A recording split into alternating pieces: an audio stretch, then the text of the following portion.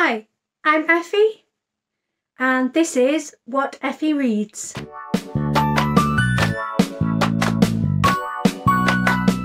Today I'm going to be doing a tag that I saw on Maddie at Book Browsing Blogs channel.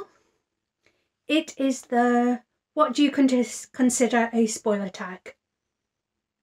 This was a tag that was put together by Gunpowder Fiction and Plot, and I'm very much looking forward to doing it. Sorry about that. I've decided that I don't feel like me without my glasses on, so apologies for the reflection, but I guess we're gonna have to put up with it. The first question is, what do you consider a spoiler? And this one's quite a tricky one because I like to go into my books knowing as little as possible. I often won't even read the blurb, partially because a lot of books are over blurbed, but partially because I just like going in not really knowing anything. What I will say is representation and trigger warnings are not spoilers. People that need trigger warnings, and I include myself in that, are perfectly valid to want trigger warnings in their literature. I've read some books that thankfully didn't have the kind of things that I need a trigger warning for, but definitely you would want a trigger warning for. And with representation, it's so hard to find good representation for things. So yes, 100%. Tell people that there's this representation in books, especially because once I read a book, and obviously I'm not going to say what the book is because this whole tag is about spoilers, but I read a book where they included a queer character just for the purposes of the twist ending, and it infuriated me. And also made it incredibly difficult to review the book. Okay, so the second question is, does the genre that you're reading impact what you consider to be a spoiler? And I would say no. I think this is something that I will cycle back to in a later question, but a spoiler's a spoiler's a spoiler in my opinion. This next question is, all the best bits are in the trailer. Sometimes a synopsis can be too detailed. Do you research books prior to reading them, or do you prefer to know nothing about the book? I think this is a really difficult one. I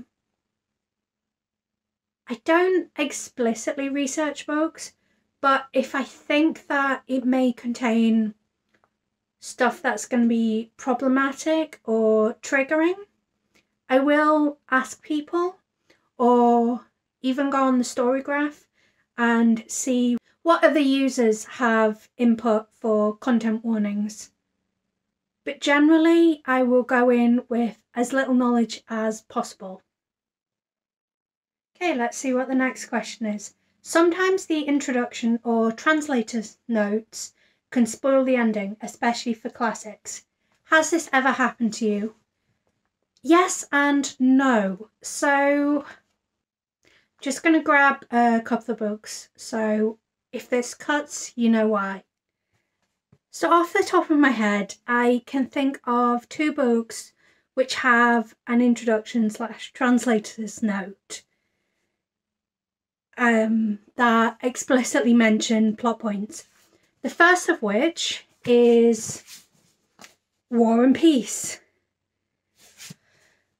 This is a book that I originally set out to read in 2020 and failed at miserably, and I'm hoping to read in 2021, but we'll see. It actually does have a note that says if you've not read this book before and you want to not get spoiled, read this bit at the end, which I very much appreciated, and I will do that. The second book is A Clockwork Orange, and this is the specific edition. This is the specific edition that I prefer, and largely because it has a really well-written introduction. The problem is that introduction also discusses the differences between the film and the book. I can't remember this book well enough to actually spoil it, which again I wouldn't do anyway, but I believe the film and the book have a different ending, and it was a point of contention when the film was being made. I don't think I minded that the ending was spoiled in this book, because it is the kind of book that is a journey. But in answer to the question, yes, I have been spoiled by the introduction in a classic novel. The next question asks, has someone ever spoiled a novel for you? Okay, so I'm going to call you out, Shannon, but in the nicest way possible. So, my best friend, Shannon, her channel is Head in the Books, linked down below. She loves the ACOTAR series, to the point that she has a hoodie that has all of the names of the Inner Circle on it, which is fine, except it meant that I could basically tell you what was and wasn't going to happen whilst I was still reading the first book. The irony being, she bought me the ACOTAR trilogy because it is her favourite series and she wanted me to read it. I didn't mind, but also, yes, she did spoil it for me in a way. The next question is, have you ever spoiled a book for somebody else? Yes. Like, not in a nasty way and not deliberately. Well, actually, yes, deliberately. So sometimes I feel like I need to talk about a book, especially if it's a really bad one, and I've got no one to talk to about. So I will tell my husband in painful detail everything about the book. But it's fine because he also is okay with it. So I don't know if that's really technically spoiling it. So I've got a blog where I talk about books and I'm fairly inconsistent at updating it. But there has been times where I've written a book review and then I've put spoilers at the end of it. I think where possible, I will try to flag up if I am spoiling a book and then people can make an informed decision. But I've definitely talked about a book in spoilery detail before. The next question is, if spoilers ruin novels, are there some authors or genres you can't reread?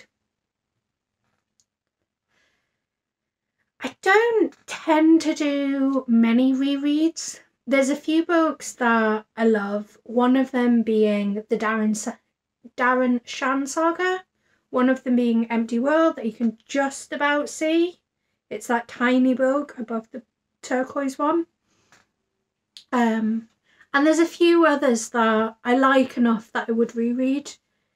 But generally, there's so many books in the world. I have so many books in my personal library that I don't get much chance to reread a book.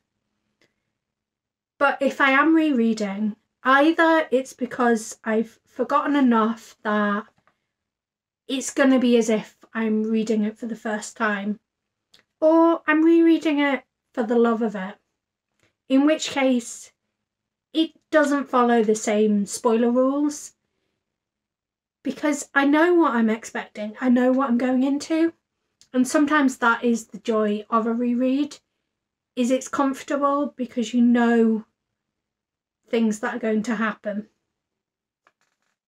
The penultimate question is, when reviewing, are you spoiler free? Does this limit your ability to discuss? So clearly I'm a booktube newbie, but I have been writing on my blog for about a year and a half, and generally the answer is yes, I am spoiler free, but if I do feel like spoilers would add to the discussion, or I've got some specific thoughts that relate to something spoilery, I will put a very clear break in the text and say anything below this line is spoilery, proceed with caution. I think I would probably do something similar when it comes to videos and YouTube. I would start off with a very spoiler-free discussion, and then I would get into a spoiler-filled discussion. Although I can't commit to that because at the point that I'm recording, I haven't made any videos that discuss books at that level. I've very briefly discussed the books that I read in March, but nothing with enough detail that I could have potentially provided spoilers. Okay, and the final question, if you will, is shout out. Tell us 5 channels you enjoy and then tag them. So at this point I only have 1 subscriber, so this feels a little bit presumptuous, and I'm not 100% sure who has and hasn't already done this tag, but first and foremost, got to tag my bestie Shannon over at Head in the Books, and then I would like to see Chloe at Chloe Reads Books do this. I know that Maddie tagged her, and if she hasn't already, I would like to tag Becca at Becca and the Books to do this, because I think it would be really interesting to see her do it. I would like to see Gav at How to Train Your Gavin do it. And I'm not sure. Maybe Kayla at Books and Lala. I think that could be an interesting video as well. I don't expect them to see this, but those are 5 people that I would like to see do this tag. Okay, and that's all from me. Until next time, bye!